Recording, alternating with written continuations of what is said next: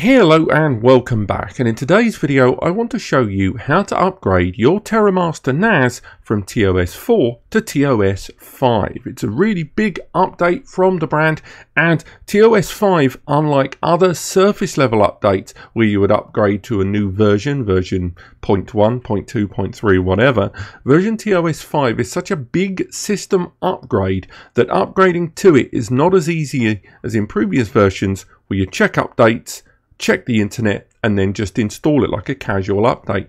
TOS 5 is like upgrading from Windows 7 to Windows 8 to Windows 10. It is a big whole system upgrade, and because of it, the procedure for updating isn't as straightforward as a two-click upgrade. In order to do it, you have to upgrade the entire system from the ground up. Now, a lot of you who have seen the updates and the guides being issued by Terramaster and other sites are understandably slightly nervous. One, because the methodology of the update includes you going to options listed as factory default or reset to factory default, which, let's face it, are really scary terms.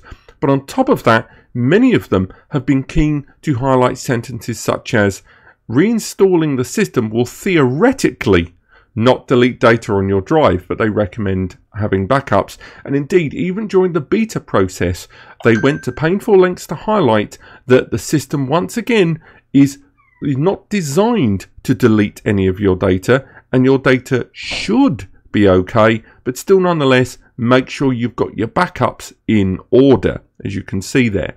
So one, obviously you should always have your backups in order anyway, but also what you're about to do today, if you do it wrong, it can potentially delete your data. So before proceeding with this guide and emulating any of the things I do today, just make sure that your data is backed up. So what you need to do when you're running TOS 4 is go a slightly different route to the thing that I'm going to show you. Now, on mine, for example, I would go into the control panel, and if you're running TOS 4, the screens that you see will be ever so slightly different. You need, if we zoom in here, to head into the following options. Go into control panel, then the general settings, then into update and recovery, and then into restore factory defaults. Now, once you go in to restore factory defaults, you will be given the option to reset the system back to the installation of the OS. Bear in mind, your data is still going to be in the storage area. Now, for those of you running TOS 4, you can have a look here on what your control panel will be showing you. And if you head down to these options, you'll be able to find the restore to factory default setting there. Now, before proceeding with this upgrade to TOS 5 and initiating the factory default restore, make sure that you've downloaded the latest version of TOS 5. This file here, available on their forum and should be linked in the description, will download the latest version available of TOS. But do bear in mind that it is currently only supported on the x86 series of devices. Now, that is systems that are running Intel components. So if you're running an ARM or ARM based processor from the likes of Realtek or Marvell, you won't be able to take advantage of this update yet. So make sure you are running an x86 or Intel processor. Again, you can find out compatibility on the support section of Terramaster. Once you've downloaded that, you also may need to download the latest version of TNAS for PC. This is the tool that you use to find the NAS on your local area network. Now, this application, as good as it is, I do find that I personally would recommend a tool known as Advanced IP Scanner. This is a tool that's completely for free and allows you to scan your local area network and find devices for you to patch in via the IP. This is what I typically use to find cameras or NASes on my local area environment. It's a completely free tool, and I'll try to link to it in the description. So the next thing we need to do after you've clicked that box there is to click apply. Now, in the case of my NAS, as you can see, I've already got a huge structure of files and folders here. So make sure you take note of the fact that I've got my data here ready to go. From here, I'm going to click Apply. The system will count down and warn me that what we're about to do is going to reset the whole system. Click Confirm and re-enter your password. Again, if you are running TOS 4.1 and higher, what you see on screen will differ slightly. Click Confirm and the system will begin to go back to the factory default installation screen. Make sure you've taken note of where you downloaded the TOS 5.0 file, the .ins file there. If it's in your download section, make sure you've got it there, good to go.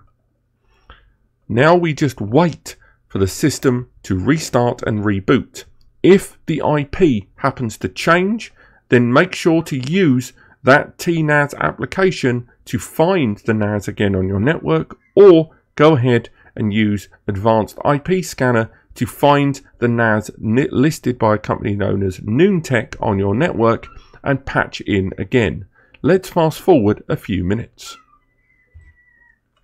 Once the timer has counted down, there's every possibility that you're going to be greeted with this screen here, a loading bar that may overhang. Now, this is almost certainly due to the IP that your NAS is on having changed. So do go ahead and either utilize the Advanced IP Scanner or take advantage of TOS's new TNAS application to find the new IP location of your NAS on the network. Either use the TNAS app as you normally would, or an Advanced IP Scanner. Click the icon here to scan for the NAS. Now, if the IP's identity hasn't changed, another way in which you can force the system to display correctly here is to go ahead, delete the port ID on the end there, and replace it with bootloader and this text here. If you replace that there, then if we refresh this page here, it will then kick into the bootloader. As you can see, loading into the boot server here will count down. Make sure the IP is indeed correct. And in that 30-second countdown, you will then be greeted with the bootloader, where we can inject our new TOS operating system. After this countdown is completed, it will have to go ahead and re-verify the drives. Now, it's very important during this process that one particular screen is clicked correctly. As you can see, it's found the NAS. It invites you to only have one LAN port connected. Click Start. From here, the system is now going to have to check if the drives inside are compatible or not. Click Next.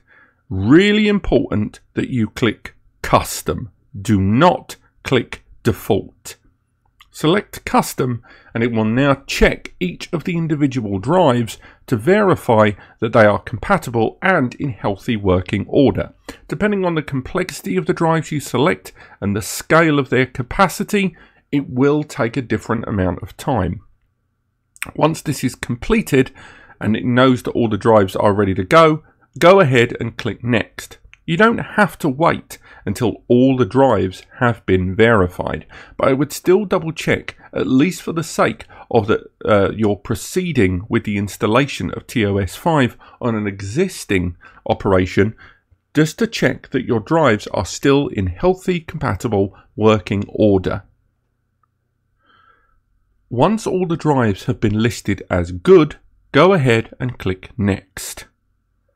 As you can see, it's going to delete the data on those NVMEs that I've got inside.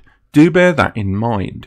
If you don't have NVMEs, don't worry, the process will be largely the same. Click Next, and then from there, you can go ahead and browse and find that file that we downloaded earlier. As you can see, there is our file there. Click Open, and then from there, click Next.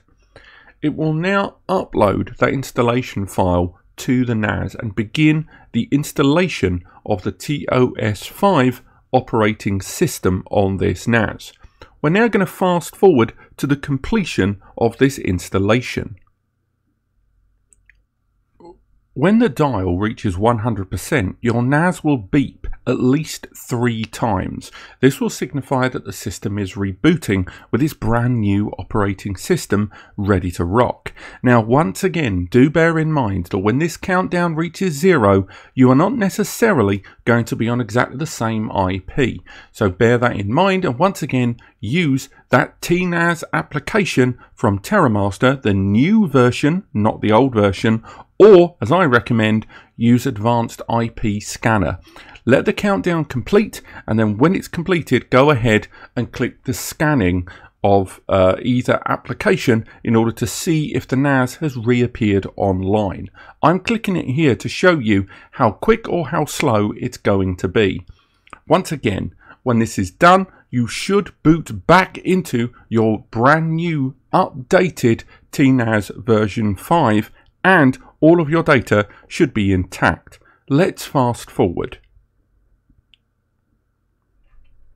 Once the page has completed, or you've adjusted to the brand new IP, as you can see on mine where the IP didn't change, you will be invited to create a super user. Now, this is because the admin account on TOS 5 is now completely disabled, and you're going to need to create this brand new user in order to interact with the system with super user settings. Now, if we go ahead and create our brand new user, again, I will give them their identity and password. You will then be invited to provide a security email, just like you did in the first time setup. If you've already provided an email, stick it in there or attach a brand new one. So for me, I'm going to go ahead and put Robbie@NASCompares. But once again, do bear in mind that you cannot skip this step. If you don't enter an email address and you try to proceed moving forward, the system will still ask you to proceed with a new one or skip the verification completely. For now, we can go ahead and continue with the remainder of this installation. We move on to our new screen and we'll be invited to sign up to the new T&C that are related to Terramaster's TOS 5 system. As you can see, the system immediately runs a scan with the security advisor. And if we choose to, we can go into the file manager, and there are all of our folders from earlier, all still intact. Do bear in mind that some applications will have been disabled during the update process, and you can go ahead and install new applications as well as reactivate existing applications if you choose. Applications that you've already been using up to this point should still be installed, but TOS 5 applications which have now become available or changed from beta to full will reappear here. But once again, and I will reiterate this a million times, make sure you have had your backups in place before proceeding with this update. And that's about it. We've now upgraded our NAS to the latest version of TOS 5. I'm well aware that I was already running a TOS 5 system with the beta during the start of this, but pretty much all of the steps I've shown you today will help you move from TOS 4 to TOS 5. The last thing I would highlight is make sure to refresh the cache in your browser. So in my case, Control F5, but the different browser or operating systems you use may make all the difference, and this will allow you to steady up your browser to accept any kind of new page variations. Otherwise, some icons that you choose to display or some pages may not be displayed as accurately as intended. Once again, some features and services do seem to have not made the transition, and it's worth remembering that you can, before running your backup, head into the system's configuration and back up your configuration if you choose to. But do remember that there's every possibility that some of those featured systems and services will be locked to TOS 4.